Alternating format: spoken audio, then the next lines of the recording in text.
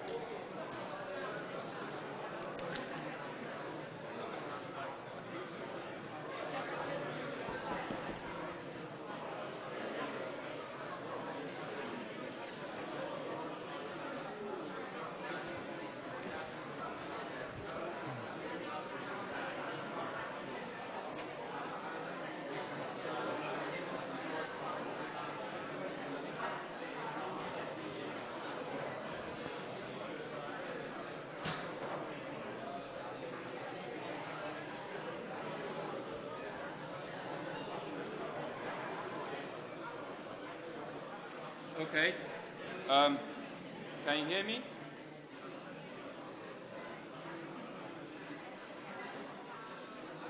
Hello? Hello? Okay. Good afternoon, everyone.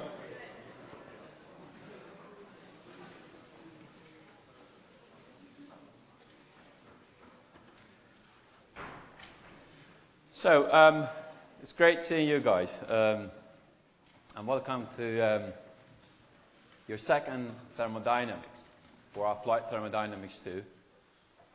So you all are in the right lecture room, right? Is it for Applied Thermodynamics 2, aero and mechanical? Yes? Good. This is our first lecture and my first time lecturing in this building. So I have issues with these technologies here, but hopefully we'll sort out for today. My name is Yasser Mahmoudi Larimi. It's a long name. You can simply call me Yasser. That should be okay. And I'm a senior lecturer in MACE. I mostly deal with thermodynamics. My research is on thermodynamics. My lecture was always on thermodynamics. But before coming to Manchester, I was working at Queen's University, Belfast. And again, I was teaching thermo and propulsion. Propulsion to aero and thermo to mechanical students. This lecture this course is shared between myself and my colleague, Dr. Jay Harish, who will be mostly helping you with the 6 tutorial sessions and with your labs. Although for labs we have technical supports from technicians and also a number of GTAs. And you will be divided into a group of, I don't know, maybe 5 or 10. I think we are nearly 400 something this year, if I'm not mistaken. And then you will be working with one GTA, helping you with the labs. May I ask you to please sit quickly and come earlier to the lecture?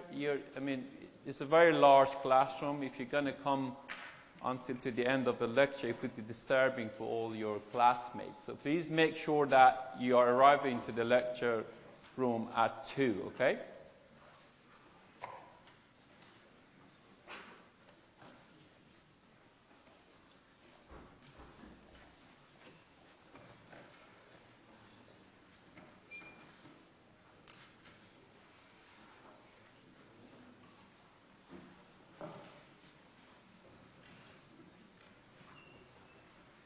Would you mind closing that door, please? Yeah, shut that door. Yeah, this one. Yeah, come in and shut the door. You don't have to go out. Okay. So the main objective in this unit would be that we will be deploying your fundamental knowledge on Thermo 1, and we're trying to analyze some thermodynamic cycles. We'll be dealing, I think, with 6 or 7 cycles, and we will try to analyze them one by one.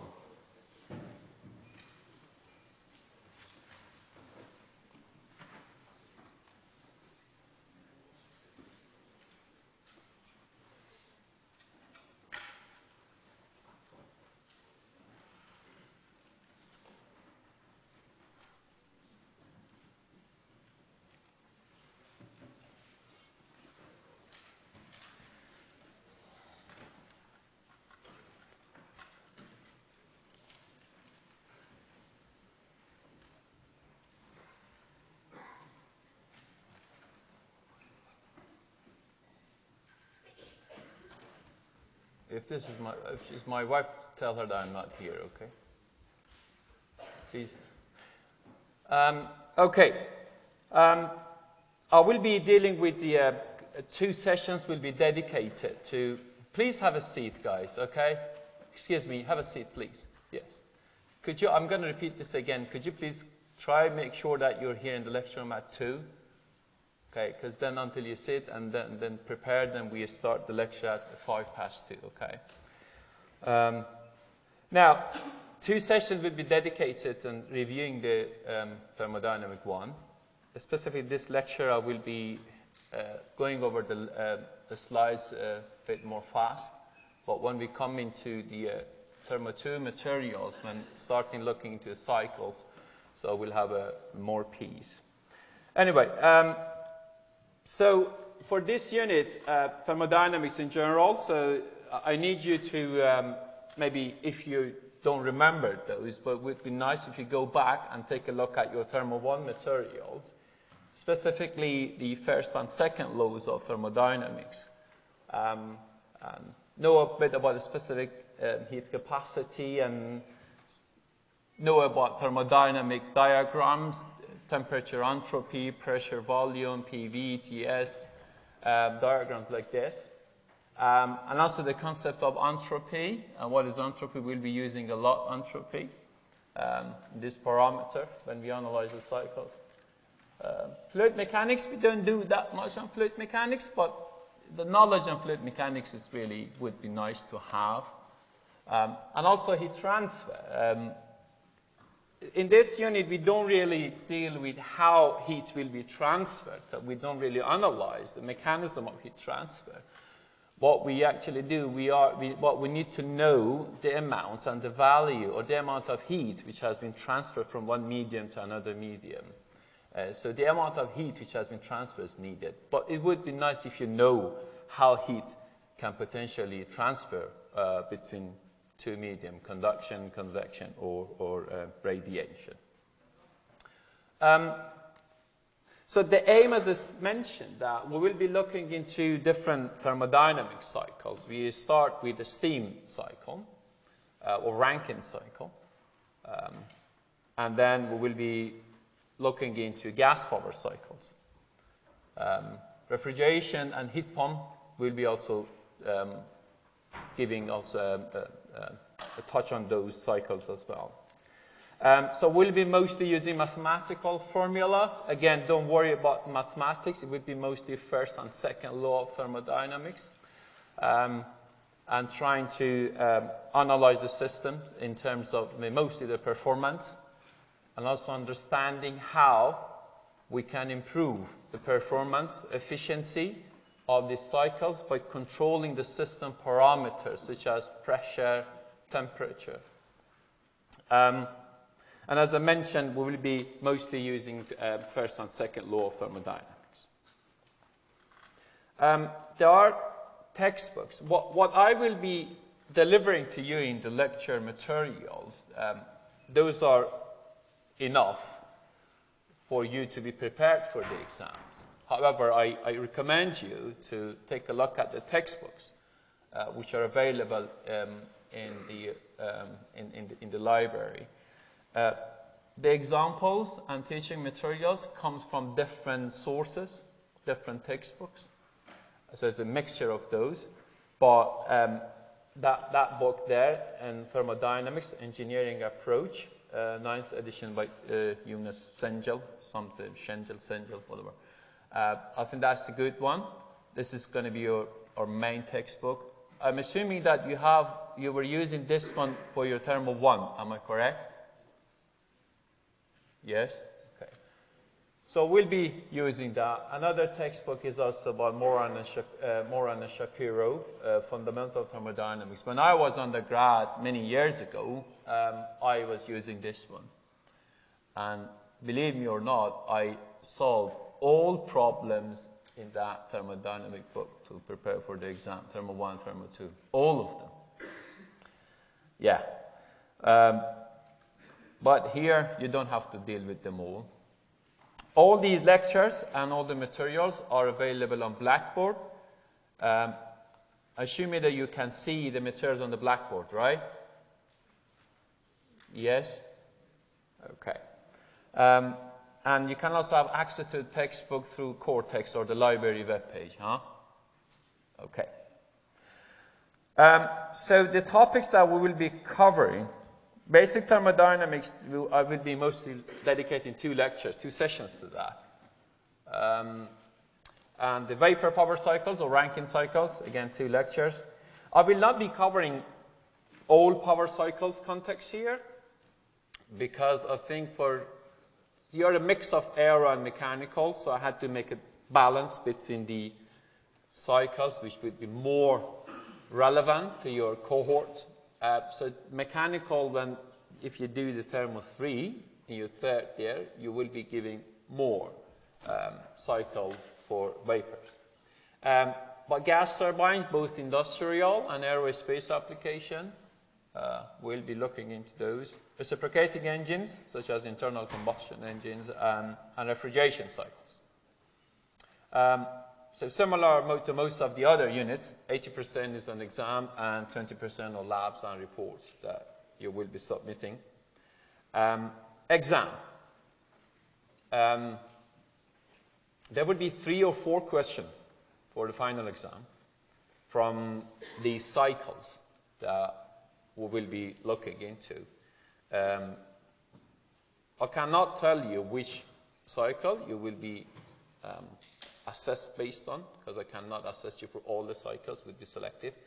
Yet you need to be prepared for the exam from all the lectures that we will be giving to you. Right. A timetable has been prepared and it's also uploaded on the Blackboard.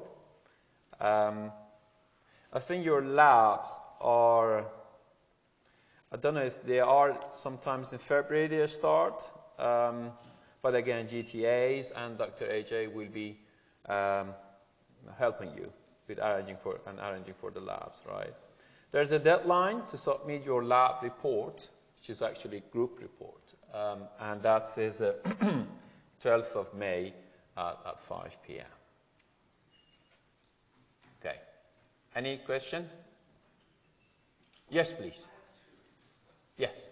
Wait, so are we going to be reminding Fourier's law and Newton's law of cooling if we do them in the first year? Oh gosh, I cannot hear you, to be honest. Can you speak a bit louder? Are we going to be reminded of Fourier's law and Newton's law of cooling if we haven't studied them in the first year? I heard you okay. I heard you okay. No, we will not be dealing with those in this unit, because this is thermodynamic unit. But I think for 3rd or 4th year, you will have a unit called heat transfer, and you will be, or maybe you had in year 1. Have you had any heat transfer unit year 1? I don't think so. Okay. We don't really need them. If you know, would be okay, but we really don't use them. I'm going to say it for the 3rd time, guys. Please make sure you're in the lecture. Let him join. Yes, he's taking off the headset. Could you please make sure you arrive into the lecture hall at 2? It is now 2:15, and you are still coming to the lecture room. It would be disturbing for the session. I mean, nobody's listening to me. Yeah, sorry, let me finish this one. Are we okay with your question? You mentioned you have 2 questions. What's the second one? Wait, so are you serious that lab reports are group work? Say it again, please. The lab report are group work? Yes, yes, they are. Yeah. Why? I mean, is it something that you have comments on? You're not happy with the... No, I'm fine with being group work. Okay. Yes, please. Oh, that gentleman was the second person. Go ahead. Yeah, the date and the time for the lecture and the tutorial are exactly the same.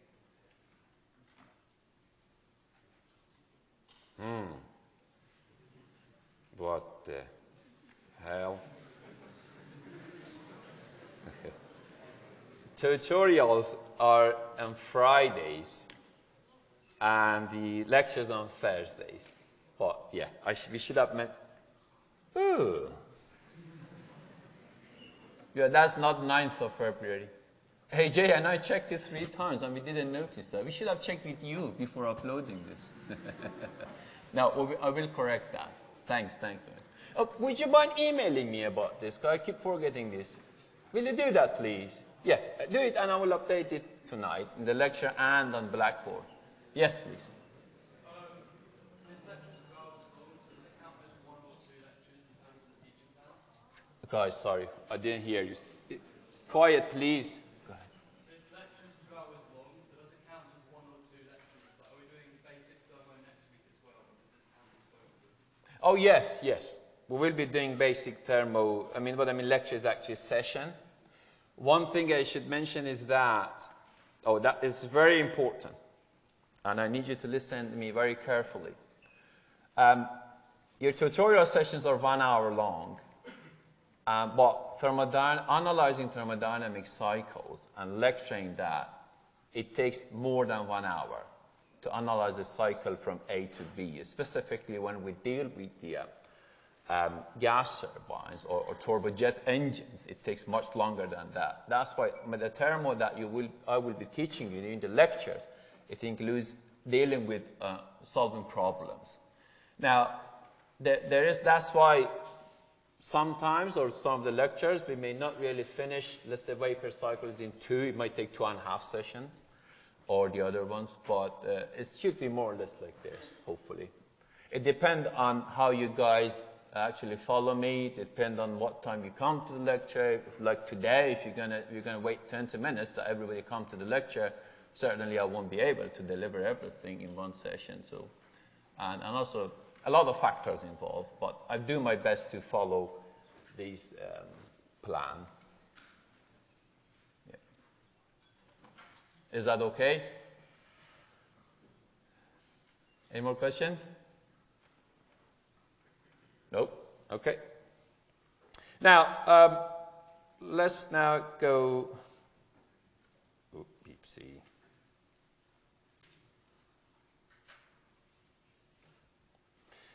I'll go very quickly over this one on the basics of thermodynamics, but you can take a look at your thermodynamic textbooks or the text here. We know that actually thermodynamics is actually a science of energy. And as you know, energy is actually the ability of making or causing change. And the name thermodynamic comes from a Greek word. Therm means heat, and dynamics means power, right? This is actually what we do. We're dealing with the conservation of energy. This is a very important and the first rule, a law that we use, which is actually based on the first law of thermodynamics. Is based on that. So conservation of energy says that energy doesn't actually destroy. It just goes from one form to another form.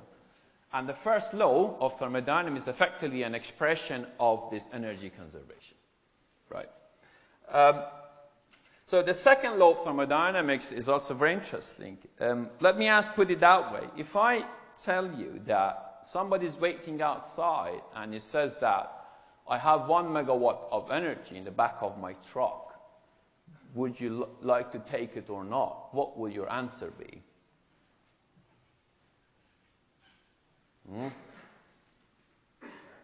Say again.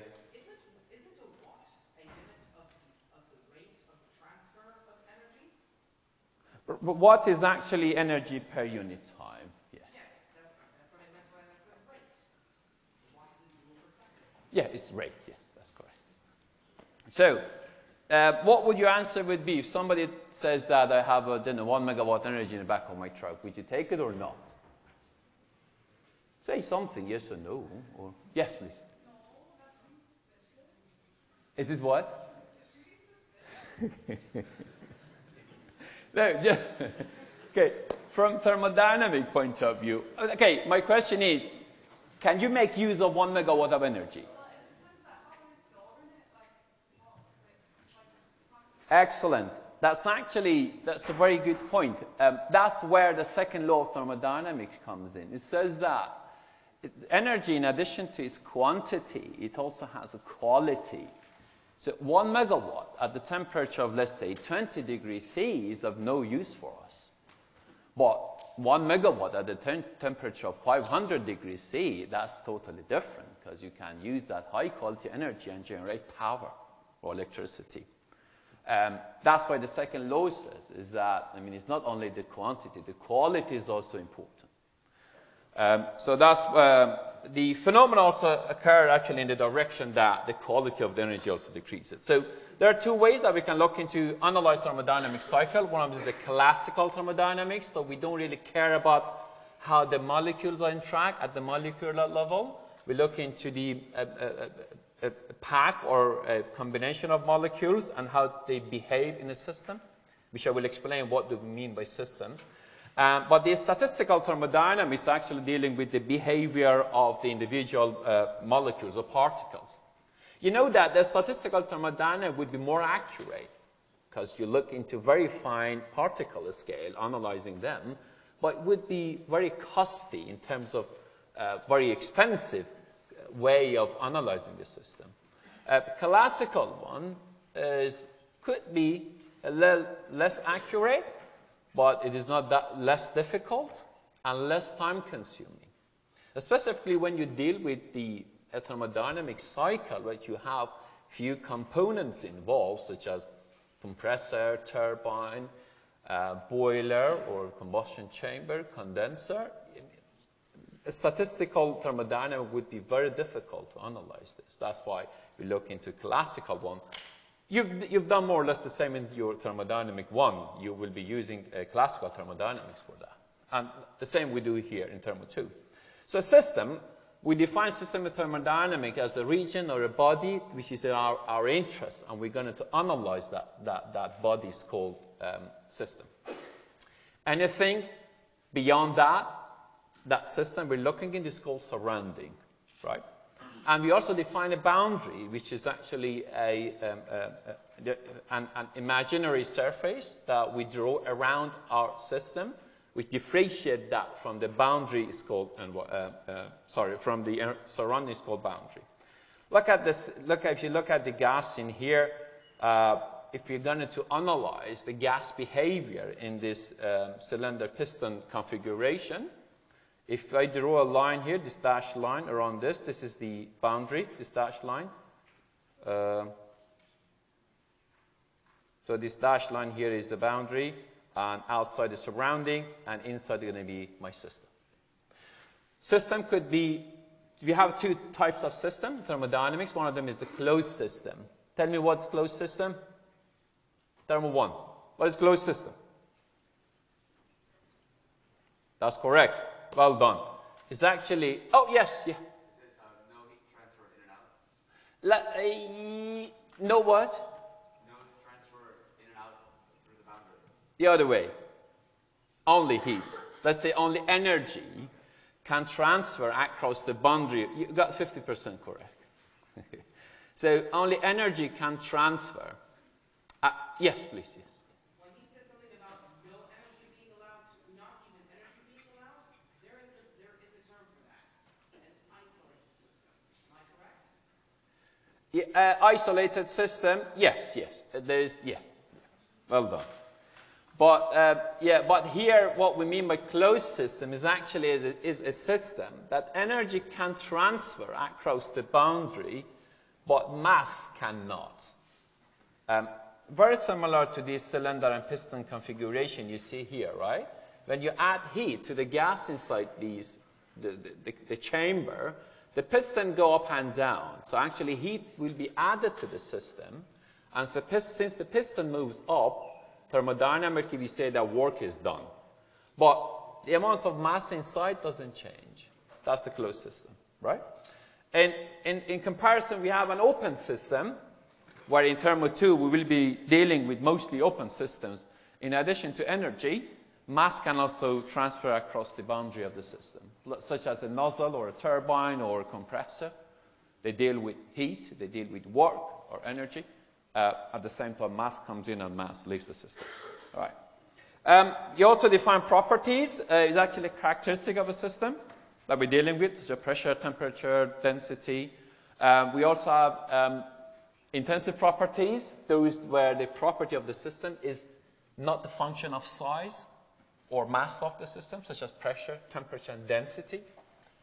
In comparison, we also have extensive properties, where the property of the system is a function of size, such as volume. I mean, if you don't know if this is my mobile, it has a mass. If I break it to two, mass would be divided to 2, right? But if it has a temperature of, let's say, 20 degrees C, if I make it to 2, each piece is going to have a temperature of 20 degrees C. Hence, temperature is not a function of size, and that's going to be an intensive property. And so what is a specific property? We'll be using this term a lot. Is actually extensive property per unit mass, such as volume. Volume is actually an extensive property because it depends on the size. But if you divide the volume by mass of the system, it's called a specific volume, and that's going to be a specific property. So we'll be dealing with a specific volume, specific enthalpy, specific internal energy, specific entropy. Okay? I'm sure that you've done this in Thermo 1. Density is mass per volume, and a specific volume is reverse for entropy is actually V over M, or volume over mass. Process and cycle.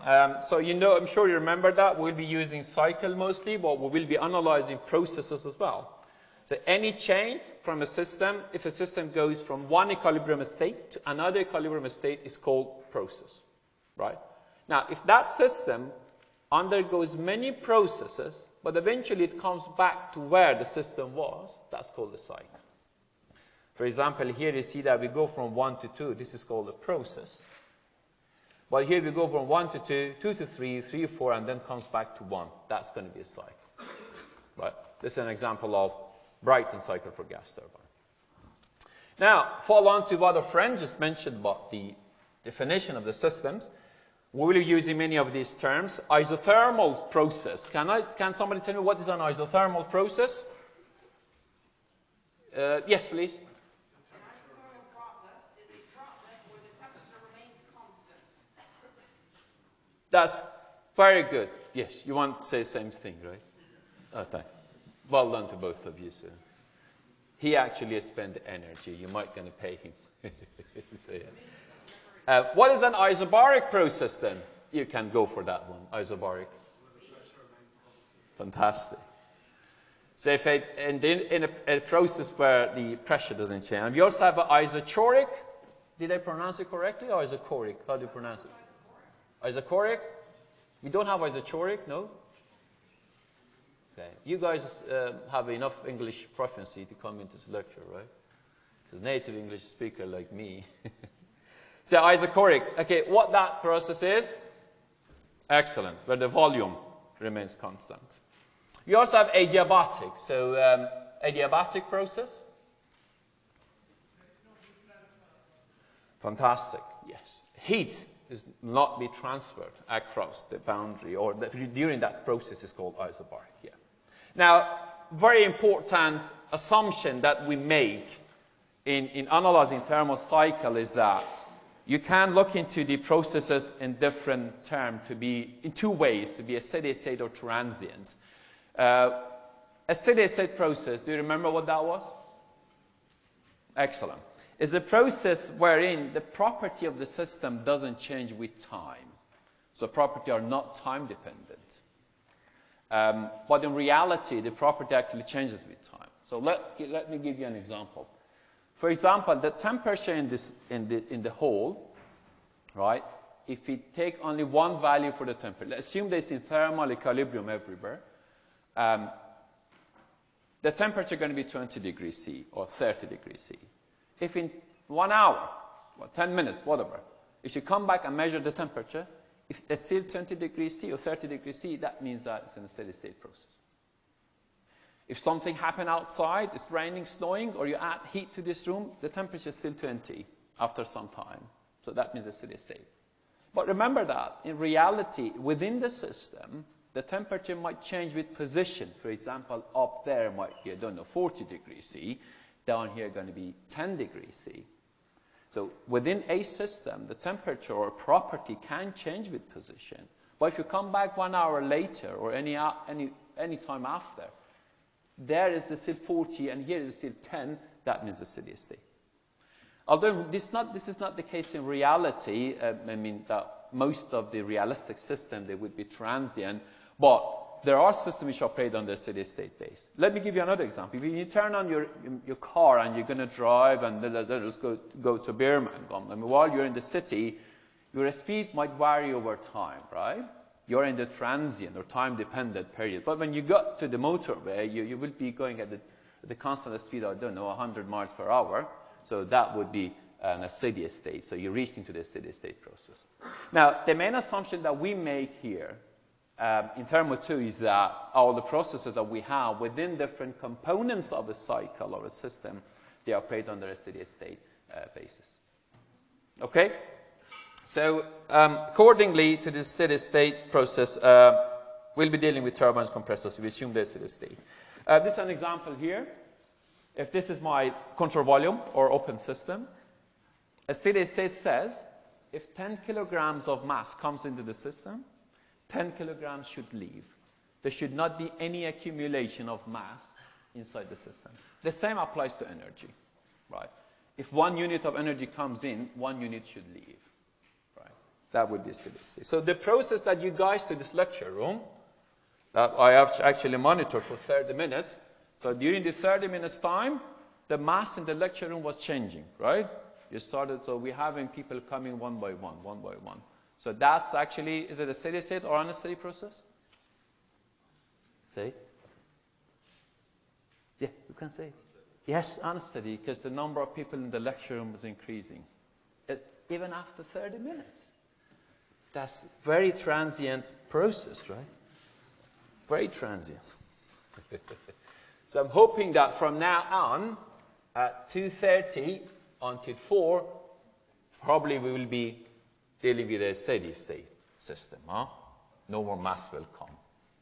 Some of you might leave, but there's still going to be an unsteady process. But let's say during the next half an hour, which I'm going to give you a break time, then the system stays steady, hopefully.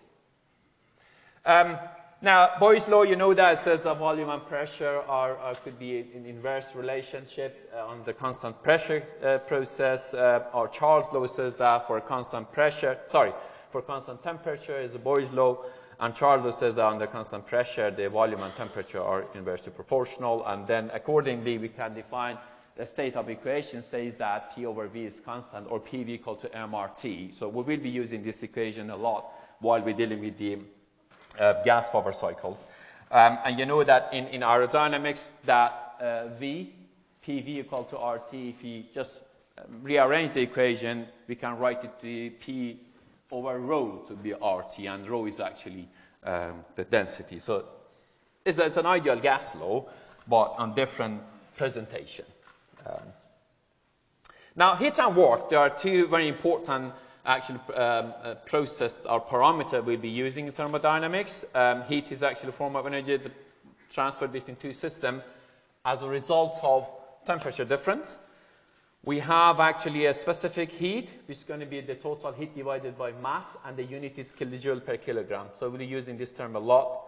The same applies to work.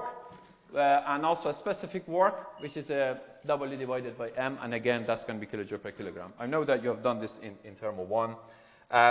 We also have these agreements of the sign convention. If a heat added to a system, we take it positive, and heat being rejected, we take it as to be negative, and the other way around for work. The work being taken from a system is positive, and the work given to the system is negative. All right? For example, in turbine produces power for us. It gives work to us, so for turbine, work is positive. However, for compressor, it requires work to do the compression for us, and their work would be negative thermodynamically. This is, again, a very interesting, the way that we can link what our conventional understanding of work is and link it to thermodynamic work. If I can make a notation here, let's see. Yes. Are you still with me, guys? You're tired? Nope. Good. So you know that by definition, work is actually a force times distance move. If you imagine I take the gas, whatever inside the cylinder piston as my system, and you would love my handwriting, so that's the best I can do, guys. I always get this comment at the end, but it's very much like my age. I mean, I cannot say that I'm more than 30, but. And this is a piston, right? If I just add a force here and move the piston for a distance of delta x or dx, the gas will exert the pressure on the piston. Huh? So the force is actually going to be pressure times area. That the pressure times the area of the cylinder. Area of the cylinder or the area of the piston. You agree with me on FPA? And also delta x is actually the distance that would be the work done during this short distance. If I rearrange that, means I take A and write with this guy and keep the P here, it's going to be P A dx. Area times distance is volume. So it's going to be P dV. Or if you take the integral, work going to be pressure times change in volume.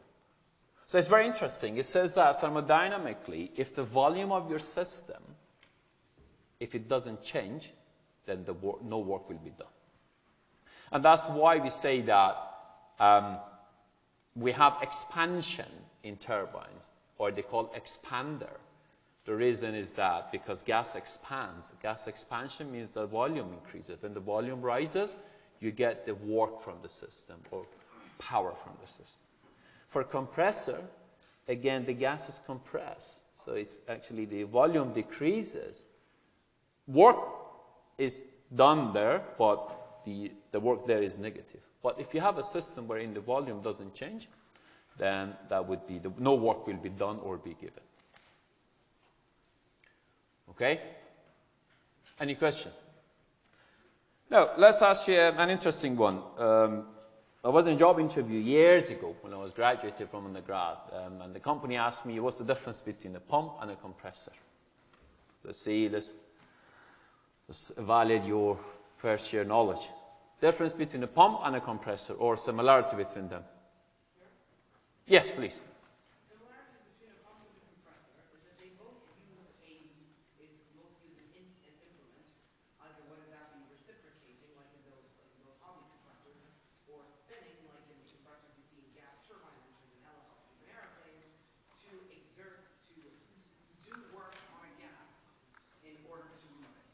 A compressor does this in order to compress the gas, reduce its volume, and increase its pressure for whatever purpose. However, a pump just does it so it can move fluid. Excellent. Excellent. Well, so I agree with your friend that both of them, they actually increase pressure, let's say. So both also need work. But the difference between them is from their application. Can somebody say, except you, please? I know you know the answer, but someone else. That's a similarity. So they both increase the pressure, right? What the difference is? I mean, you cannot really use compressor to deal with liquids, right? Compressor deals with gases and pump deals with actually liquids. Yes, please. Compressor would be like trying to increase the density of it, whereas a pump would try to move it. Exactly. Compressor deals with actually with compressing the gas itself and hence rising the pressure. But for gas, I would say when you say move, you increase the head of your working fluid. That's why you have a higher pressure. Okay. Now, enthalpy is a very important parameter we'll be using. In thermodynamics, sometimes we deal with the combination of some thermodynamic properties. And in this case, we deal with internal energy, pressure, and volume. Right? This internal energy, pressure, and volume. If you combine them all together, it will be enthalpy. We will be using mostly a specific enthalpy, which is actually the total enthalpy divided by mass of the system. Right? And that's so far here. Any more questions on this Thermo 1 stuff? No? Let's do a bit on, let's take it more to the, what's the next one? The first law of thermodynamics. Okay, I'm going to play a video here. If I go full screen, it doesn't play. The gentleman came in to help me, but it didn't help. But I'm going to play this video, and I would like you to tell me why this is happening, okay? I showed this to my son. He's also 7 years old, and he loved it very much. So let's see if I get the similar joy from you guys. Have you seen this before? Thermo 1? No? Okay. We filled this barrel with a couple inches of water. Sound? And we heated it up so as you can see it's like turning into steam. And then we're going to quickly put this can filled with steam into the bucket of ice water, and it should crush. That's because it's going to go through a rapid phase change where the steam is going to condense quickly into water vapor, and the pressure inside of the can is going to be less than the pressure from the outside, and it should crush. It should implode.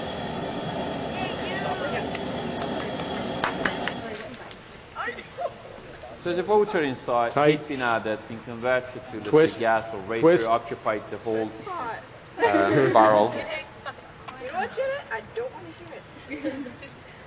That's fine. Squeeze. Should I sign something?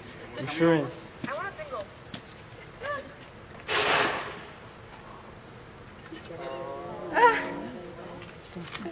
Come on, go! Patience. So they're trying to cool it Patience, down my child. Patience. and see what happens. I don't think ice is going to help you that amount of ice. So probably they need to cool it down. Water, cold water. Oh no, my God, the stopper is getting pulled in. Yeah, I'm working a little bit. Does that mean it didn't work? Now, throw some water on it. Yeah. Oh no, just grab the ice unit with your hands.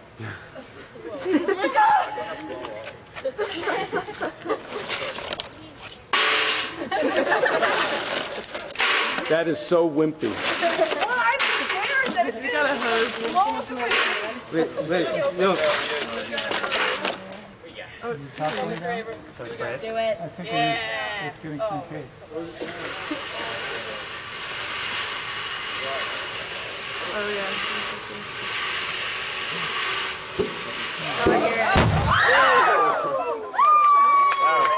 Nice one, huh?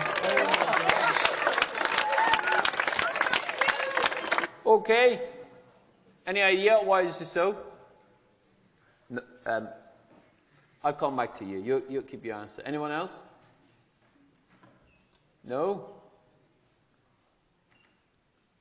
Yes, please.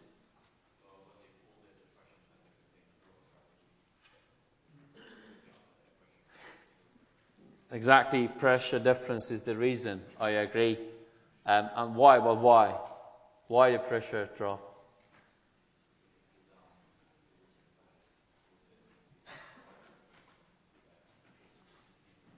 Excellent. So, okay, you go ahead, please. I would like to hear your answer.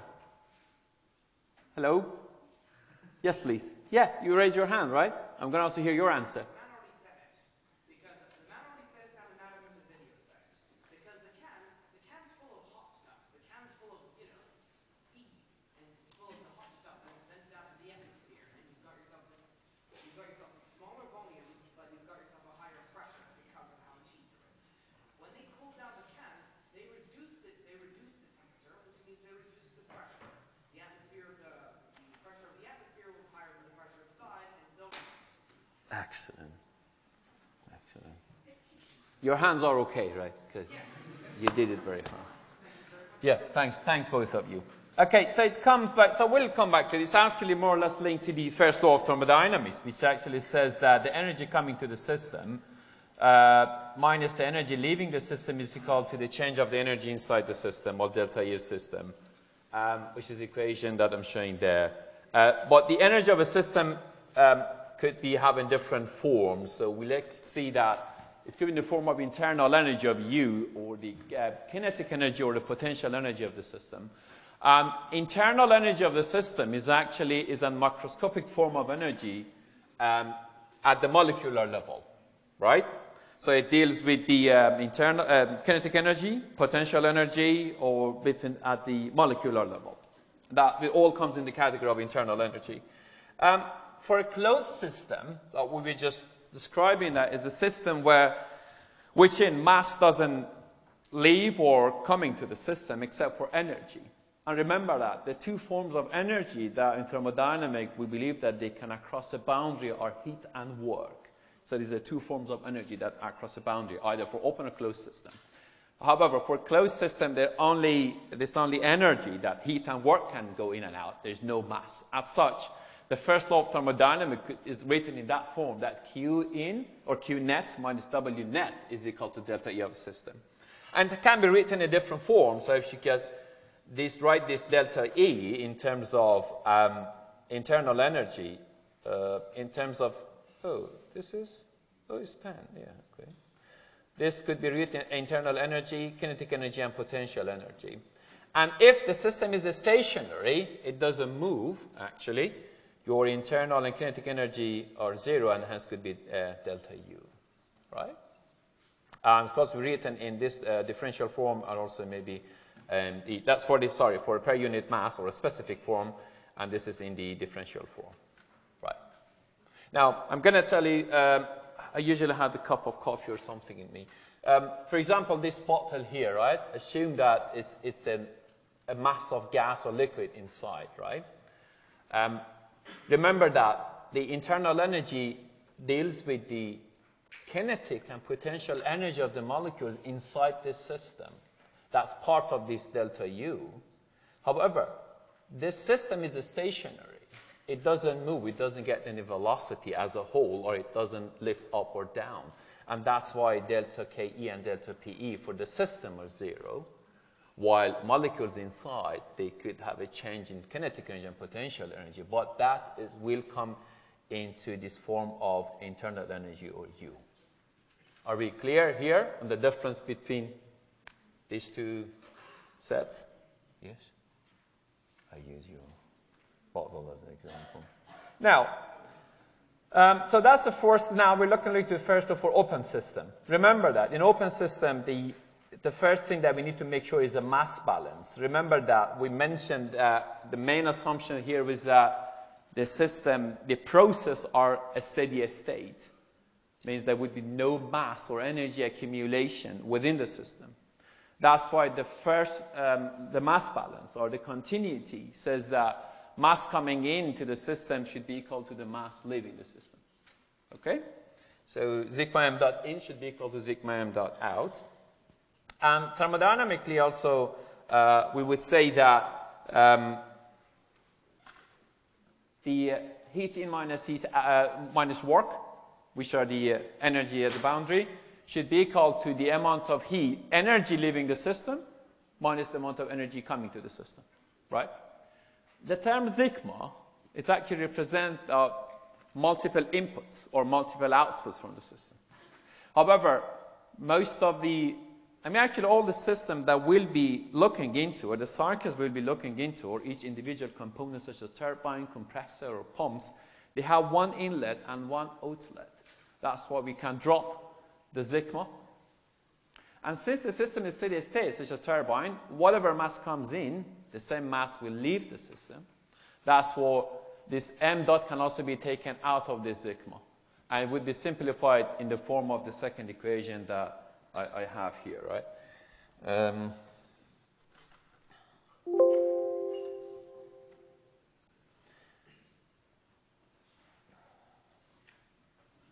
So if this is the turbine that you have expansion in, right? The gas is coming at a m dot. Since it's a steady state system, the same m dot should leave the system. However, the flow that comes into the system, it has its own energy. It's got energy in, and it also has the energy leaving out. So it's going to be E dot out, sorry. And this E in is actually written in the form of here. This is the energy coming to the system. And the E out is this term here. Now, in addition to the masses in and out, they transfer energy. Energy or heat can also be transferred through the boundary of the system.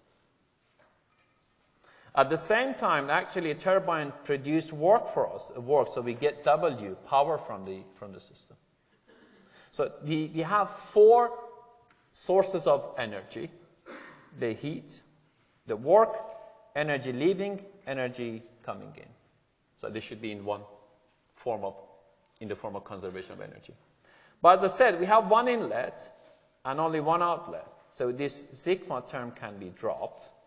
And since the mass coming in is equal to the mass rate leaving the system, so we can have only one m dot here. So if I rearrange these two, we come up with this equation here. Now, this is per unit mass. This is all per unit mass. So this m dot has been coming here. This is m dot. Let me take these. So if I take this m dot to here, so it's going to be q dot over m dot. W dot over m dot is going to be a small q, a small w. And that's the guy here. Remember that for compressors and turbines, right? And also for boilers, pumps, the change in the potential kinetic energy and the change in the potential energy of the flow coming in and out, they're negligible compared to the change of enthalpy.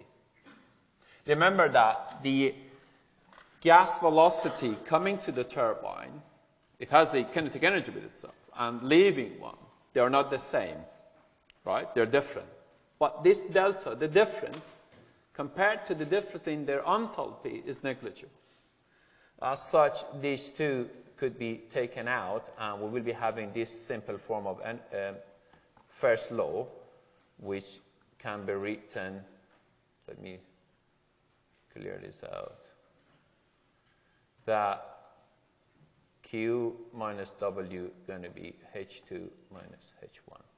So we'll be using this one a lot while we'll be looking into compressors, turbines, pumps. Any question? I'm sure that you looked into and you analyzed them in term of one. So you want me to continue, or you're going to take a break? Break? Can we come back at 3 in 6 minutes? Or let's start at 3, guys. Okay?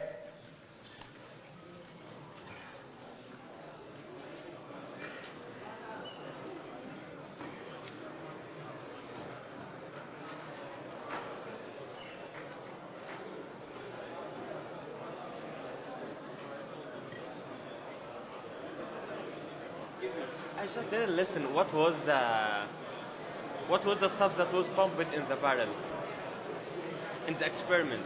Yes. They have put something in the barrel. What was it?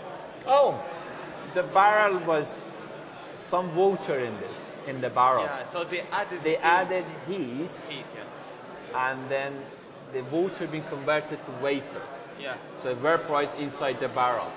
Yeah. And they closed the top closed it. and they cooled it.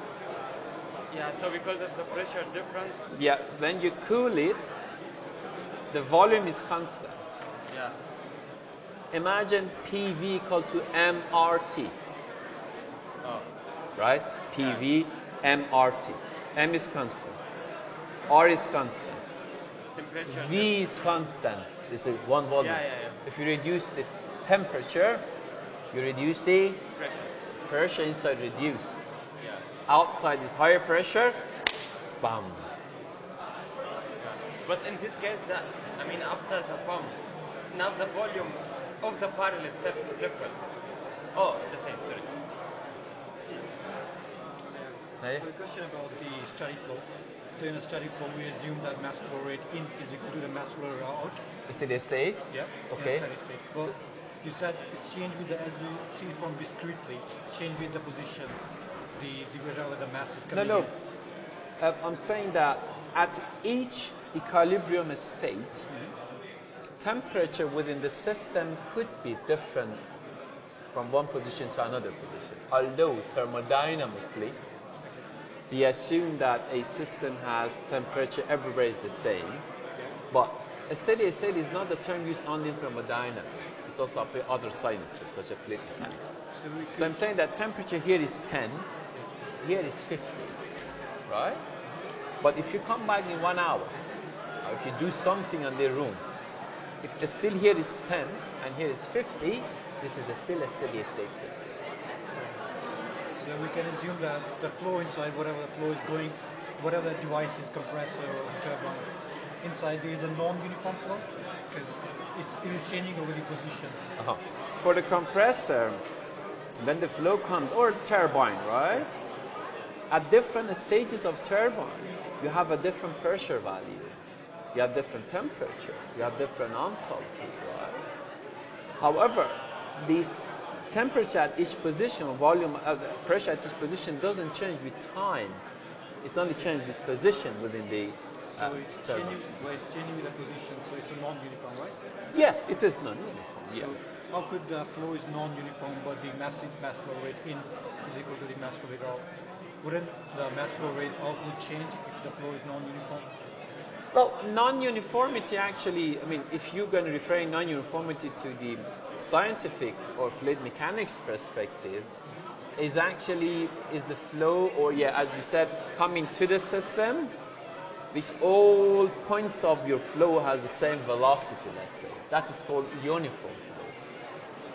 Remember that mass flow rate is a mass per unit time, right? It's a kilograms per second. So the mass as a whole, whatever mass comes into the system, if the same amount of mass leaves that system at that rate, this is called. So if we see at the microscopic level, so we're dealing with at a macro level, for example, we're just saying that mass flow rate is equal to mass flow out.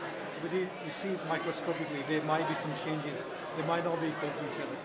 Yeah, microscopic, again, you need to define where in the system you're going to measure the mass. But this, again, remember that our system is what the boundary that we define around that. So it could be related to the probability of any particles, or maybe we're not going to deal with the No, we don't deal with microscopic level. Right. That's awesome. Thank you. How can we assume that the kinetic energy and the potential energy will be negligible? Is there a reason behind it? How can we assume that? Yeah. I mean, why are we assuming that? The reason behind it? Well, if you think about the turbine, maybe like this, right? As a whole, if I take this point of the flow, respect to a datum, this one, they have a different height, or the velocity. Velocity here at the inlet might be 100 meters per second. At the exit might be 50 meters per second, right? 100 square minus 50 square divided by 2 gives you a value. But that value, compared to the change of enthalpy, is very small. It's negligible. For example, if this delta V squared is 1, delta H is 10. So we neglect that. But remember that for diffusers or for nozzles, we can't make this assumption because their main job is changing the velocity diffuser is actually a device which reduces the velocity and nozzle increases. There, the change in the kinetic energy is bigger than the change in enthalpy. So we neglect that, but we keep the change in enthalpy. Sorry, the change in kinetic energy. Thank you so much. سلام احوال شما قربان شد خوشحال شدم دیدم یه نفر از اسم شما چی؟ من اسمم علیه خدا علی خدادی خدایی از ایران اومدی؟ آره ایروسپیس ایروسپیس که خوب از یعنی لیسانس رو اینجا میگی لیسانسی الان دیگه یا مستر میکنی؟ یعنی میرید برای امنج؟ مستر رو یه دانشگاه بهتر از اینجا ولی اینجا دانشگاه خوبی برای بچه ممنون که اومدی شما خوشحال شدم میبینم روزم حالا Okay, shall we start please?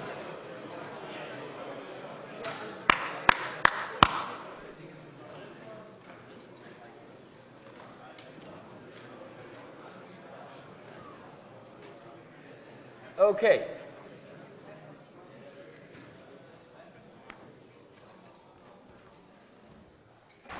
Well, another term that I would like you to introduce you is actually a specific heat. And a specific heat is actually it has a definition. And the definition is actually comes into this formula itself. Is the amount of energy that is needed to increase the temperature of a unit of mass by 1 degree. That is going to be Q is the amount of energy, M is the mass, and delta T is the change in temperature. Right? So, and it's a term, it's an acceptable term in thermodynamics, and it's a property of any substance. Because any substance, they would need, 1 unit of mass of any substance would need different amount of energy to increase their temperature by 1 degree. I mean, the aluminium, or compared to air or to the water, they certainly would need different amount of energy to change the temperature. Now, as such, then we will have 2 ways, actually, or 2 terms for a specific heat. So materials, mainly gases or liquids, they will behave differently if you add heat to them to change the temperature under constant pressure or constant volume process. That's why we have a CP and CV. So CP is actually the amount of heat you need to increase the temperature of a unit of a mass by 1 degree under constant pressure condition. And CV is a similar term, but under constant volume process. Now, I'm going to ask you a question. Which one do you think would be higher or bigger, CP or CV? Can you just give me your understanding of that? Or it doesn't matter? It sometimes could be CP could be bigger, CV could be bigger. Any idea on CP and CV? You know what I'm talking about, right? You dealt with that in terms of 1. Huh? Yes or no? Anybody's here? I've never heard the CP or CV before? You know? I don't know. Who has not heard it? English. Is there anybody that doesn't know what is CP or CV? Please raise your hand and don't be shy. No? Okay, then tell me which one do you expect to be bigger, CP or CV? Why?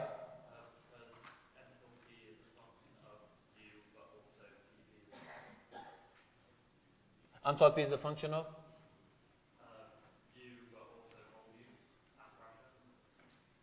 Yes, yeah, but thermodynamically tell me why.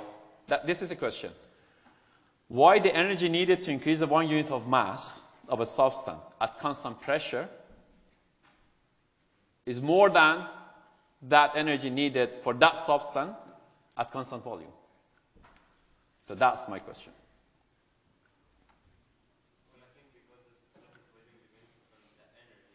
Say it again, please.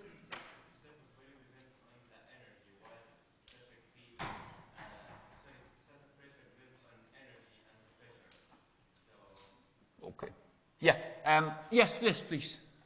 Were you just jumping off? Oh. I hope that it doesn't shoot me up. Okay.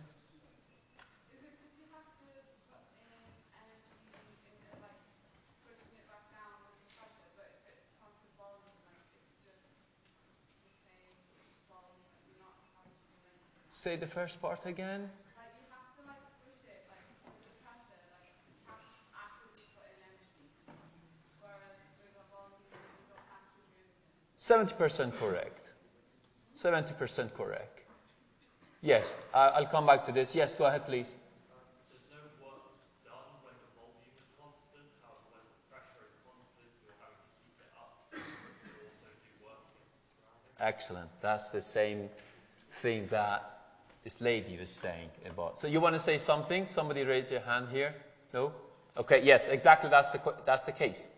At constant volume process, such as the one here, right? You see a piston and cylinder.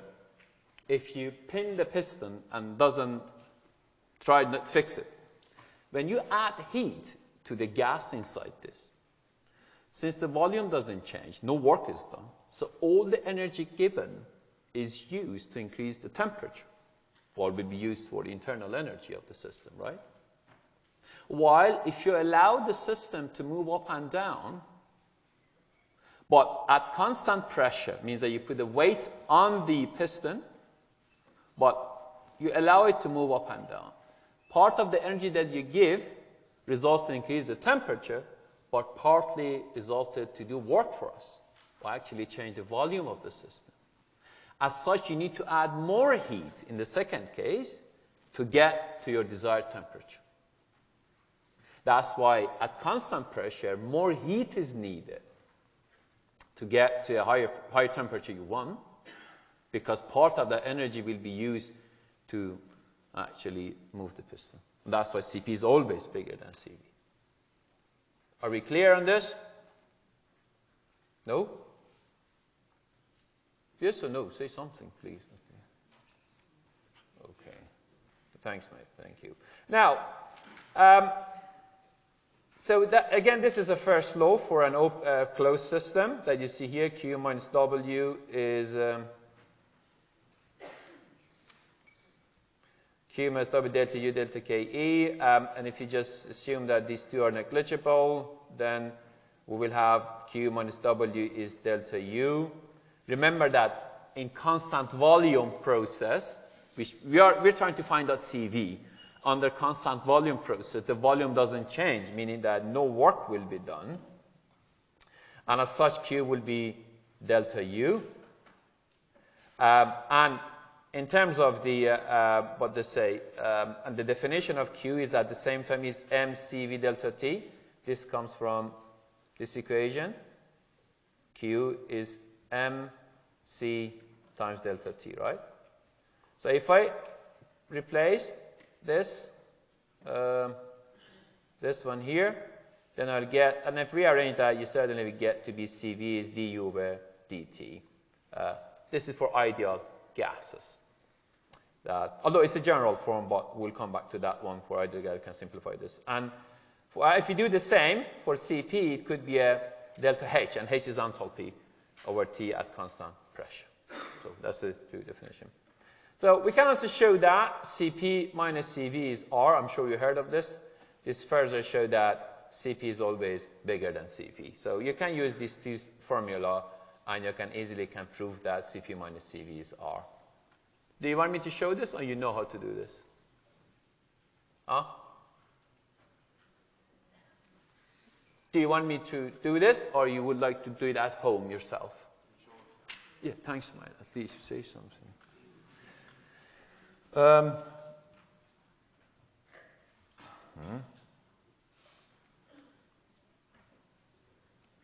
Well, if my why? Okay, no, I need to come out of full screen mode. Okay. So what I would like you to do is that if I just simply for PV and this PV, I'm going to replace RT. Then I can write H is equal to U plus RT, right? You know that this is a definition of enthalpy, and this is PV equal to RT, is the one that we know for ideal gas, right? For ideal gas, PV is RT.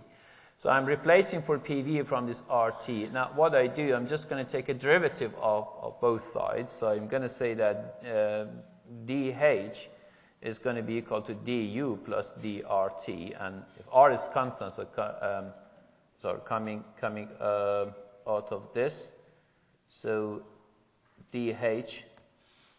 You better do the other formula as well, so before I go for that.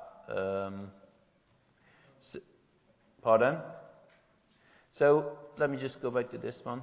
We also know that this, I'll go back to the other slide. So if I write it the other way around, can I say that dH is equal to Cp, oh gosh, dt? And can I also use this one? Can I say du equal to Cv dt? You agree with me? Yes? So will you remember these two and take to the other slide? So what I'm going to do here, what? Eraser. So what I'm doing is that instead of this guy, I'm writing Cp dt. Instead of this fellow, I'm going to write Cv dt. And R is constant, and this is going to be dt. So if I just cancel out the dt's, then I will have Cp equal to Cv plus R, or Cp minus Cv equal to R. It's very easy peasy. I'm sure that you've seen this formula before. Okay? Yes? Some of you are taking naps, so please, if you want to keep the voice down, our friends are very tired. No, I wasn't pointing to you, man. Okay, so let's take a look at another nice experiment that is the opposite of what we've seen for the barrel experiment, and my son liked this one even more.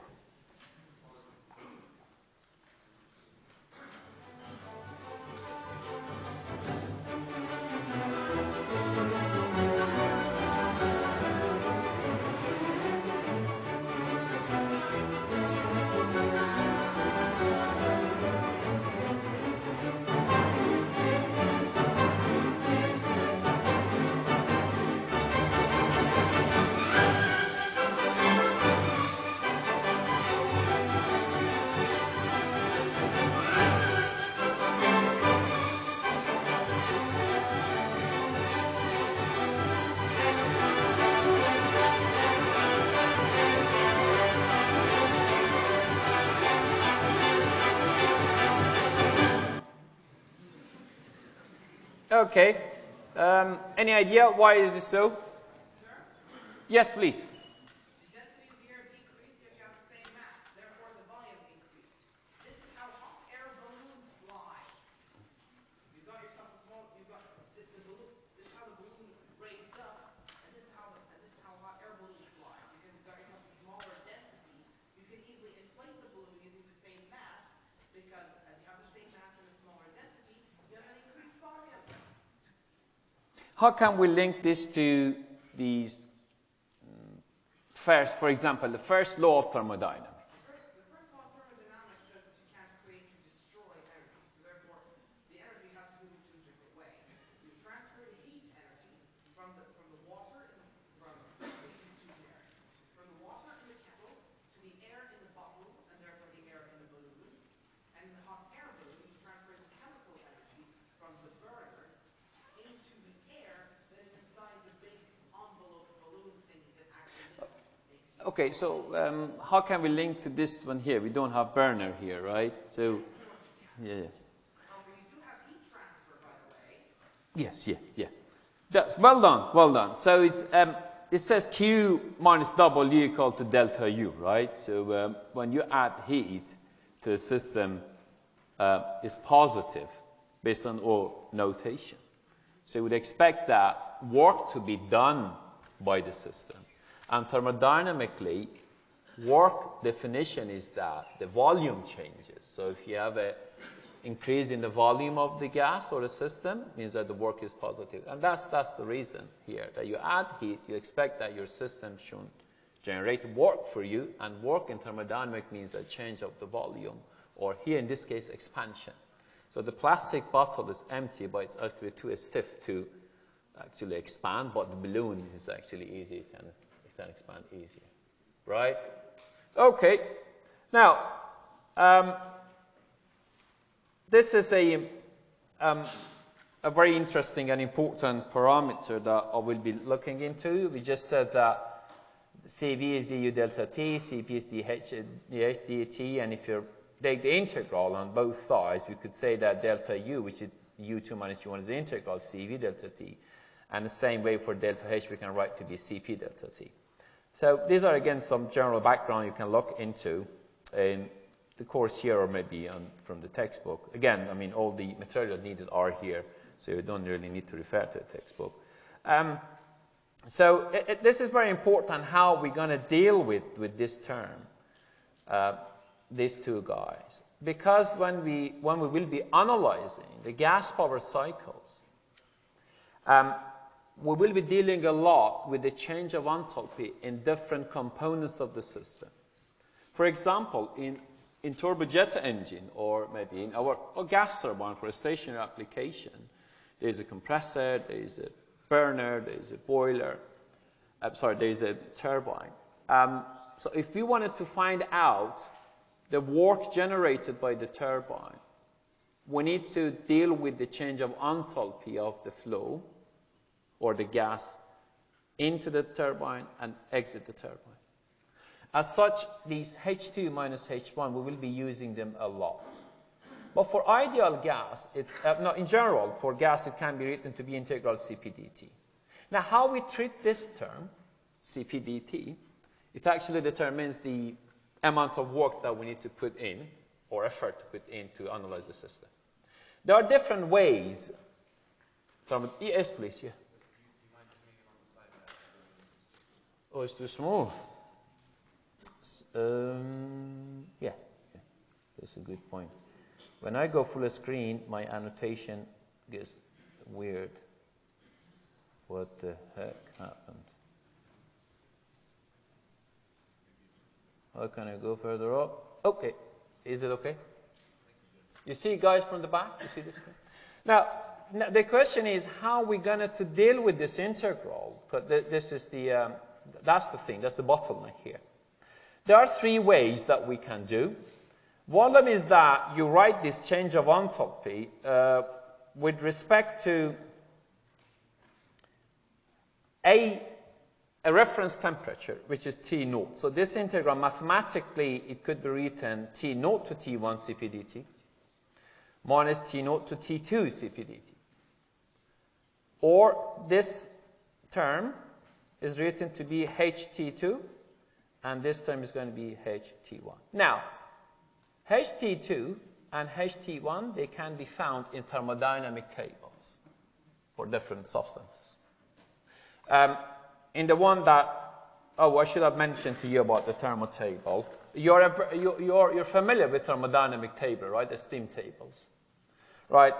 In the resources folder on Blackboard, I've uploaded a thermodynamic table which I will be using here. This is the table SI. I will be using this for lecturing. That's a nice table that is easier for teaching purpose.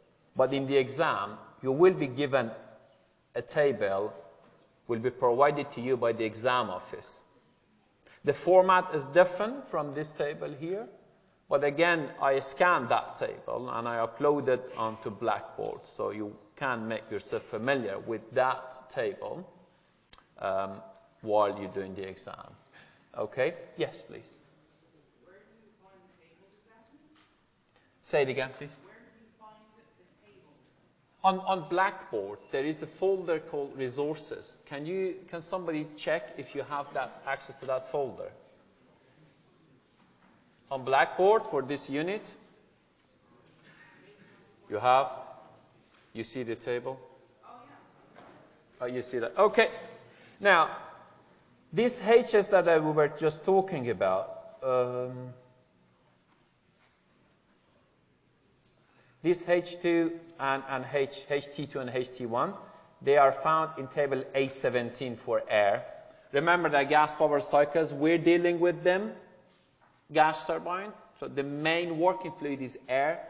As such, air is actually the substance that we need that. So if I go to table A17, so you can see that for each temperature we need, this H value is written here, right? So we read these H's. You see the hand here, right, for different temperature.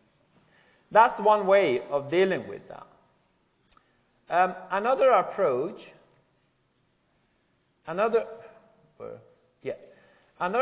is that if we know how Cp varies with temperature, that we can take the integral mathematically. Just an example, if you know that this could be written, I don't know, from T1 to T2 of AT plus BT2 plus CT3 something times dt, and this A, B, C are constant. So we can easily do the integral and then calculate H2 minus H1. You follow me on this? Yes? If we know. Now, for different substance, this polynomial function is actually provided in thermodynamic table. So if I go to table A2C,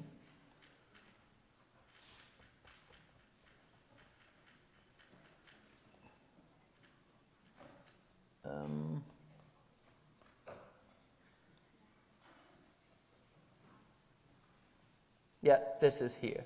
You see that for different substances, the polynomial form of the Cp is written A, B, C, and D, okay? And A, B, C, D constant are also provided here, A, B, C, and D.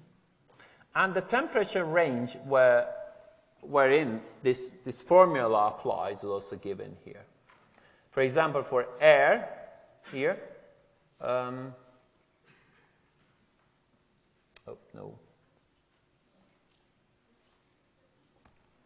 So for air, we see that A, B, C, and D, they can come into this formula and then we do the integral.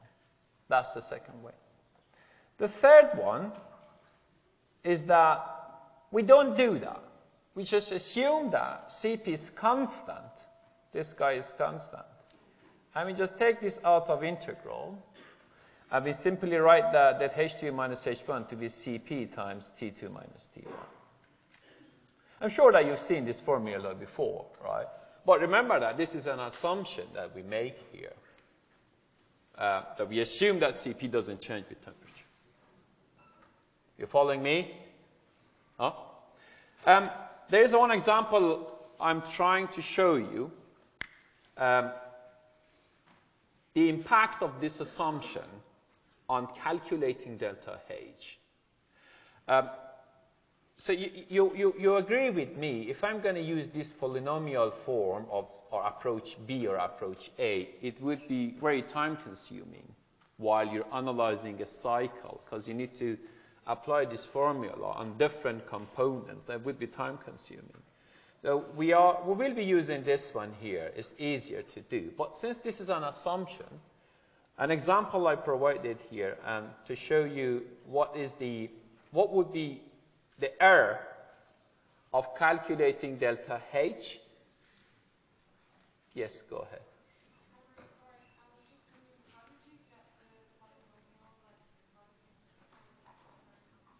The polynomial function in table A2C here.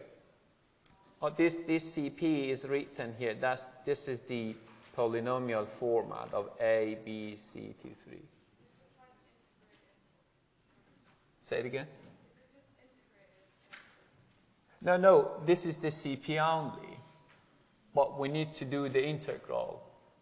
For example, if say that you have air at temperature of 300 Kelvin, T1, it goes to temperature of, I don't know, 1000 Kelvin, Tell me what's the difference between the enthalpy at 2 minus enthalpy at 1, right? What you need to do the integral from 300 to 1000 of this polynomial function of A, which is this coefficient, and B is this, so it's going to be A plus BT plus CT plus T3 times dt.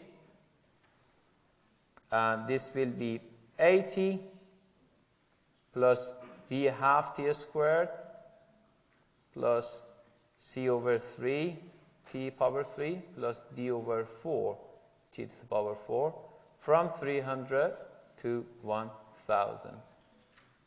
Now you need to put 1000 in this equation once, minus, put 300 in this one. It's the simple integral, right? Huh? But you know that if I'm going to do this for every component of the cycle that I'm dealing with, compressor, turbine, it's going to take a lot of my time. That's why we want to explore what would be the error if I assume that Cp is constant and don't bother with this integral. And accordingly, we have, where did it go? This formula, is, this example. Air at 300 Kelvin and 200 kilopascal is heated at constant pressure to 600 Kelvin.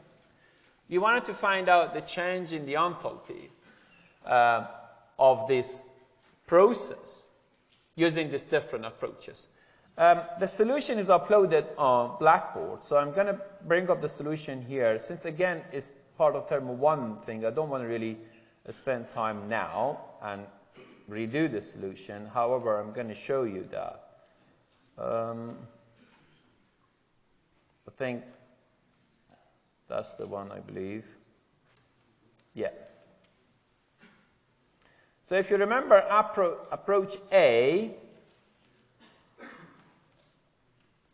in our approach A approach was that H2 minus H1 going to be H at reference temperature minus HT1. And this HT2 and HT1 are found in table A17. Remember temperature 300 to 600. So what I do, I can read the HTs at these two temperatures from this table. So I go to this table, A17 again. At 300, this is 300, and this is the H. I read this one. And for 600 is here, and I read this one. The difference between these two going to be the delta H. And that's what has really happened here. These two and the 309. Right? Approach A, using thermodynamic table, the delta H value is 309.02 kg per kilogram Kelvin. Is a Kelvin correct for this? I think so, yeah. So that's approach A. What was the approach B? Is that I use that polynomial function for air, and Cp for air. And that's the polynomial, remember that, from table A2, with the coefficients which are provided in that table. And then do this nasty integral that I just told you about. So it's from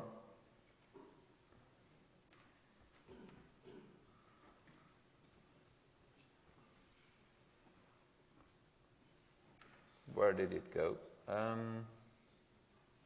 Yeah, this one here. So this polynomial function for air, the coefficient of A, B, C, and D are here. And what I'm doing now, I'm actually doing this integral from 300 to 600. When I do the integral, once you replace for t, substitute for t of 600, another time you substitute to be 300. If you do this, you will end up with this value, which is kg per kilomole, because in this table, it gives the Cv to be kg per kilomole Kelvin. So how can I convert kg over kilomole to be kg per kilogram?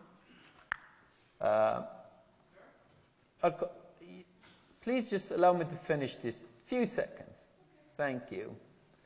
Gosh, in table 1, for air, we have the molar mass to be 28.97. I'm sure you're familiar with this number. So what happens is that you divide this value, which is kg per kilomole, you divide this by the molar mass, and it gives you the value in kg per kilogram. Now, 308.64 approach B, 309 approach A. Now, if you bear with me a few more minutes, if you can, please let me finish this off. Now, the third approach was that we don't do these. We just assume that Cp is constant and take it out. Huh? Now, the question is that you go from 300 to 600. We know that Cp at 300 is different from Cp at 600. Let me show you in this table. Yeah, this is for ideal gas, common, oh, it's continued. Which one is air? This is air at 300 Kelvin. I'm looking for air. Okay, this is air here. And this is a Cp value. At 300 is 1.005. At 600 is 1.051. Now, if we're going to assume that Cp is constant and take it out of the integral, simply say Cp times delta T. So which one of these two Cp values I need to take? So maybe not to have a fight between these two temperatures, we would say, okay, take the average temperature. Average between 300 and 600 is 450. And I take, for 450, I take the Cp to be 1.02. Right? The average value. And this is what has happened here is that I took the Cp of 1.02. And the answer is 306. Another thing is, if someone like me, okay, I don't care about the integral, I don't care about HT2, HT1, I don't want to take an average value. I'm going to use the easiest way. Air temperature 300 Kelvin, I know that is 1.005, the Cp value. Cp value of 300 is 1.005. I'm going to take this value. And I do this. If I do this, it's going to be simply this 1.005 times 600 minus 300. The answer would be 301. So this is the C2, is the easiest one, but it has most assumptions in it. First, you assume Cp is constant. And not only is constant, you assume that Cp doesn't even change with temperature, right? But the answer is 301. While in the more accurate case, there was 309, for example. If you just look at the error that you get, it's just only 2.5%. So that's my point. 2% error, I accept this error, but I don't bother doing integral and looking into table and stuff like that. So in analyzing the gas power cycles, which we will be dealing with them, we will be taking approach C2 unless you are told which Cp value you need to use. Following me so far? The reason is that for combustion chambers specifically, the temperature rise can go around 1,000 degrees C. Sorry, 1,000 or 1,000 couple of hundred. And that region, you see that Cp is a lot more bigger than the Cp as 1.05. So in that case, you will be given the value of Cp if the temperature is too high, just in order to overcome the too many errors we have. Are we happy, guys, with the Cp thing? Okay, now if you have questions, please go ahead. Somebody wanted to ask a question? No? Yes, please. I think you obviously you take the wrong value for the H4300. I took the wrong? Wrong value, because it should be 300.19 and you took 490. Did I? maybe you're mistaken. Who says that I'm wrong? Oh, I was in table, right? Table is different. 298. Oopsie. And there is, which table was that? 17. Oh, 17.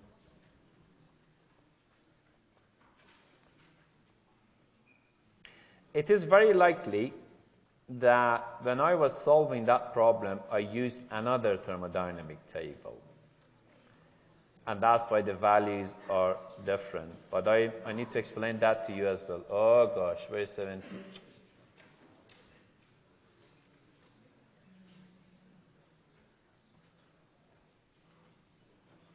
Yeah, 319.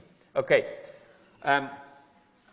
I agree with you. Could you please correct this one into your solution, if you have? This should be 300.19. Now, I need your attention here, guys, and it's very important.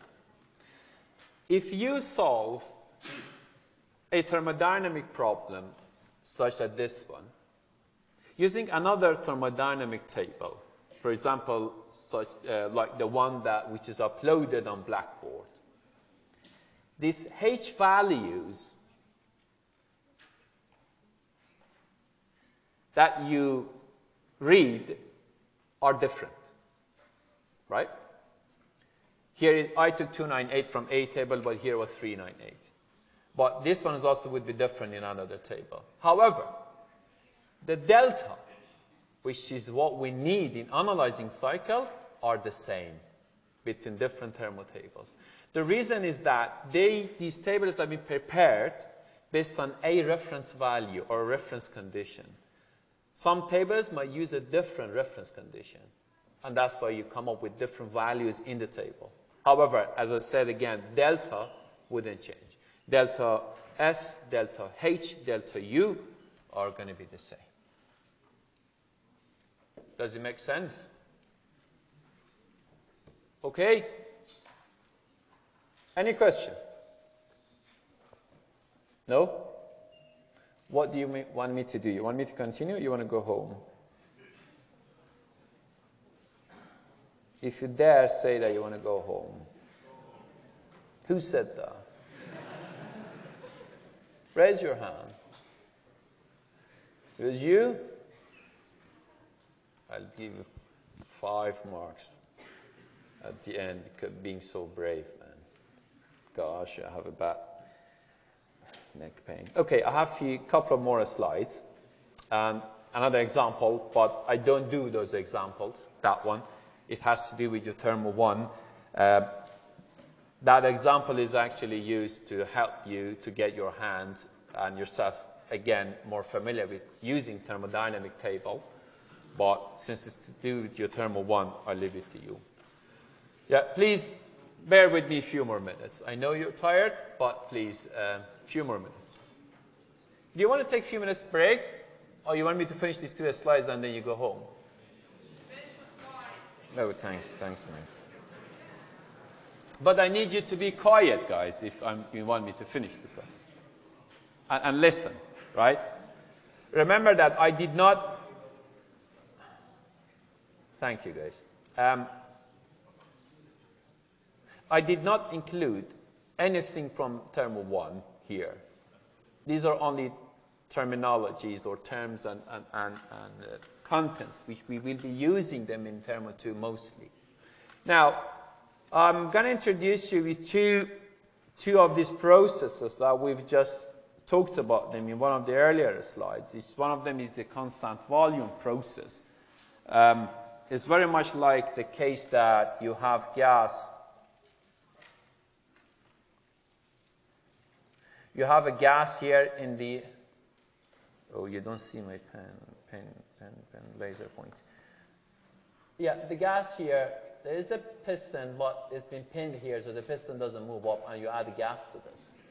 So your pressure changes from 1 to 2 for a constant volume, right?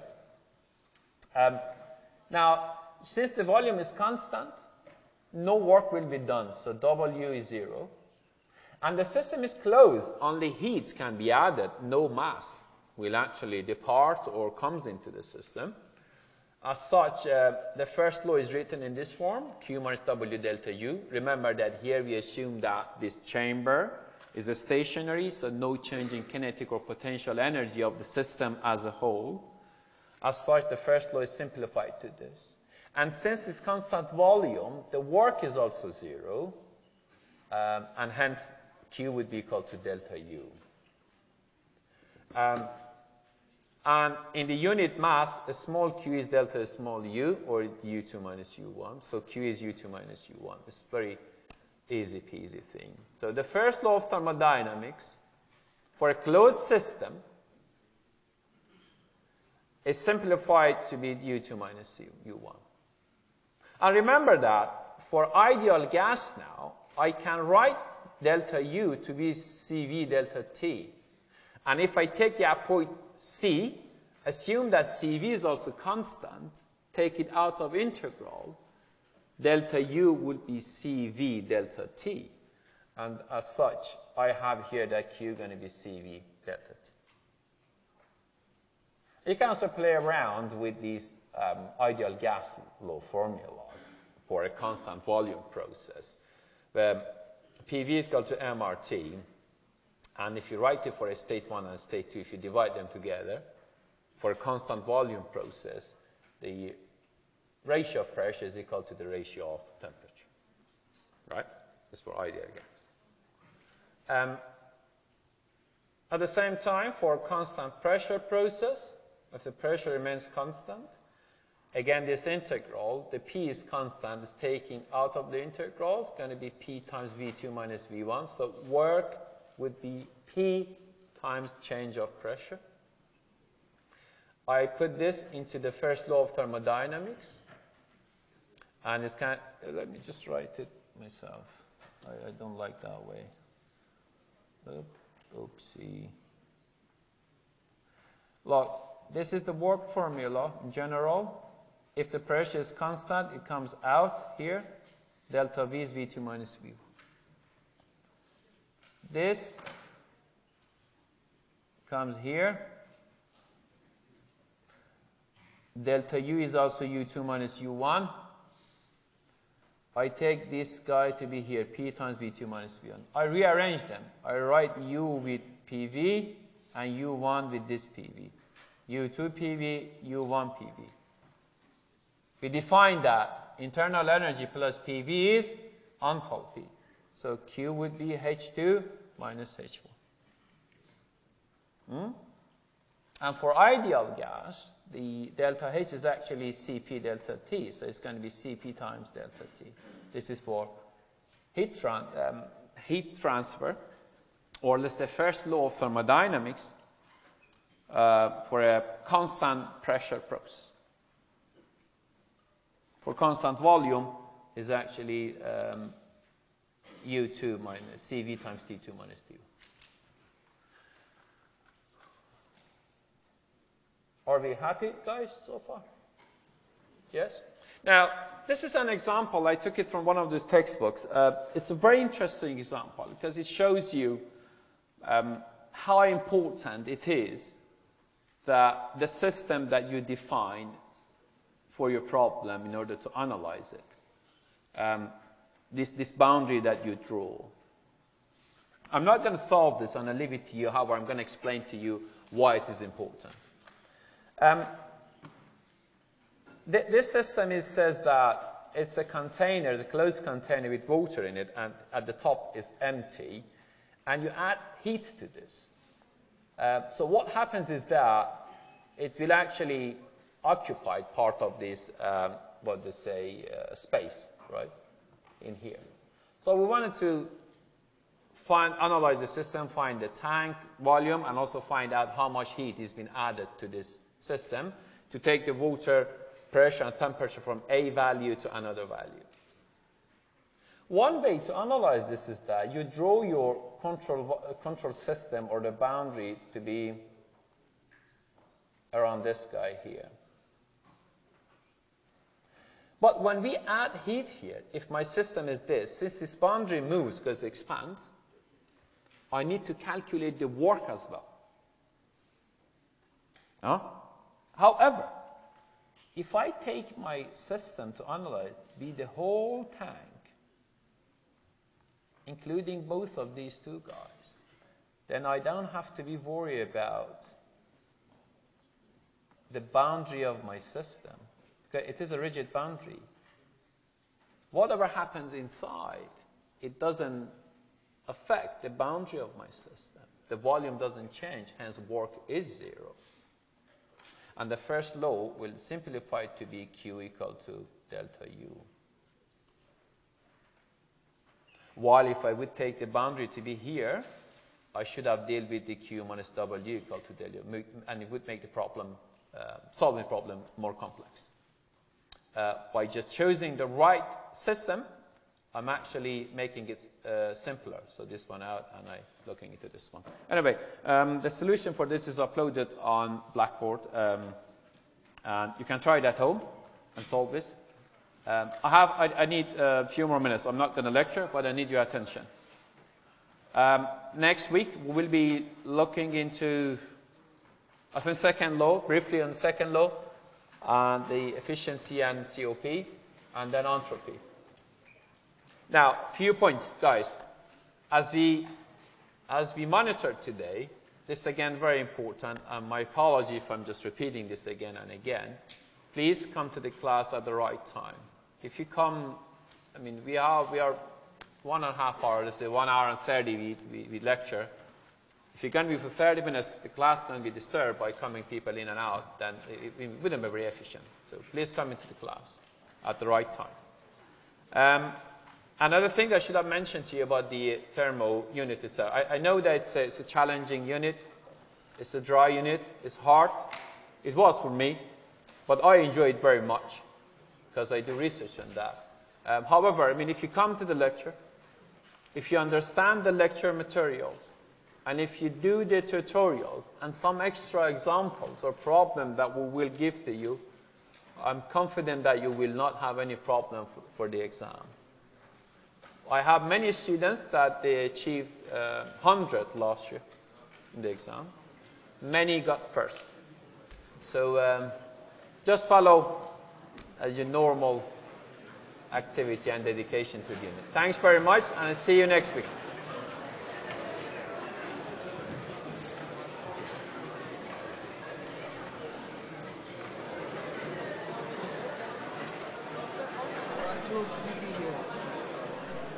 Oh, CP, you can, it's a constant, right? Yeah. As I said. We have two values, but we chose 300. How? Oh, again, two ways you can.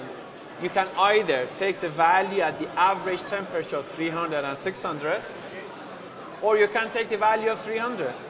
Oh, can't I take the It's an assumption. Can't I take the value of 600? Why not, see? Can't I take the value of the other one? You can. Okay. You can, yeah, you can do that. Okay, so I can choose anyone. Yeah, that's what we have. Look, the first thing is that we will be using this approach, right? Now, for this approach, which value you take, 300 or 600, or the value between them, it's again depending on the complexity. 300, CP at 300 is a noun parameter. Everyone knows 1.05. So I don't bother with table at all. I get 1.05. But I can choose 600. Yes, but in the exam, I will give you the CP values. I brought this up to tell you that this is an assumption that we make. But if it's going to be different CP at different temperature, I will let you know. You will be given that value in the exam. But you can take for 600. I mean, there's no problem with that. Yeah? In the final example, the example 2, right? That you showed us a graph. One of them is the solid line, and then one of them is the dotted line. Let me bring up. What's the difference? Was it lecture 2? Was it? No, the lecture number is 2, but the first one is introduction, so that's 0. Oh, it was dark all the time, wasn't it? I should have turned the light. Do you know how to turn the lights on? Do you see anything here in terms of lights? Well, yeah, okay, so it's not, yeah. Yeah, that one. So where solid line or dashed line? So that's the solid line, and then that's the dashed line there. Oh, I thought that you know these from Thermal 1. You don't know these? You don't know this vapor dune? No? Vapor dune. This is called vapor dune, yes. In Thermal 1 unit, you don't know? For Guys, join me there, this side. Please join me this side. Yeah, yeah, come here. So I'm showing you here. Look, if you go your Thermal 1, right, when you have this thermodynamic diagram, I think it's one of the, where is my home unit? I mean, then if you don't remember this, then... Because usually, if you have the dotted line where your system is... No, okay, so let me explain to you then here that, look, thermodynamic tables, diagrams, but you can write PV, TS, whatever, there are a few sections involved, so we draw them like this, and this line differentiates different phases within our system, because what we have here is actually everything is solid. Inside the dome we have, this is pure liquid, liquid. Here we have liquid plus vapor, and here is pure vapor. This is called saturated vapor line, this is called saturated liquid line, and 1 to 2 is the process for this example that goes from 1 at this pressure and temperature to 2, which are given the condition. Yeah, because we usually do pressure and temperature, right, for cycles. You do PT, you do PV, but I mostly use TS. I use a lot TS diagram. Some people even use HS diagram. They're different diagrams. Yeah, yeah. All right. Okay? Yeah, I'm not too familiar with this one. Now, if you look at Thermal 1 content, I'm sure you will see PV. PV is the very first diagram is a PV one. It's not PT, PV is mostly used. But PT is also there, yeah. If you look at Thermal 1 content book, you can see these. Oh, they have a lecture. You have a lecture at 4? Yes? Okay, so we still have time. So, yeah, go ahead. Thank you. No worries. I'm actually a physics student and for exchange student. However, I wanted to ask if it's still okay if I attend the lecture, because I think it's really Yes, yeah, for sure. Yeah, why not? Would it technically also be okay if I enroll and so because it's an exchange for me, like my home university, they're pretty much they're okay with me taking this course. They would be okay with this. Oh yeah, absolutely. But for enrollment, I think you need to contact admin team or that, I think, to allow you to give you access to the. But could I tell them that I have your permission? Yeah, yes, absolutely. Yeah. Great. Why not? Sure. Yeah, thank you. Oh, sorry, you were going to lecture now. That's right. Apologies. No problem. I don't want to rush you, my friend. No. That was my first lecture here, so I was struggling with in this room. Yeah. Initially struggled with this technology. Sorry for that. And then okay. Yeah, you have questions, right? So let me just.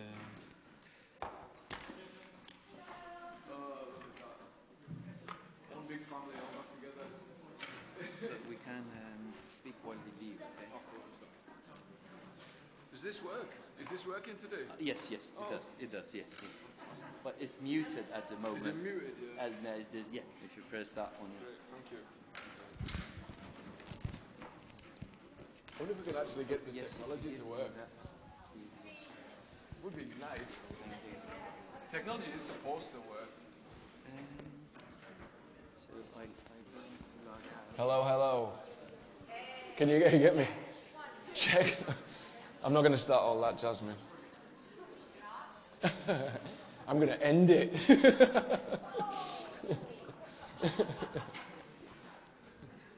sorry for that. Thank you. Yeah, no problem, mate. No worries, man. No worries. I'll see you next time. Or maybe not, if the snacks are after you. No, I'm coming next. Oh, yeah. Oh, every week. I know, man.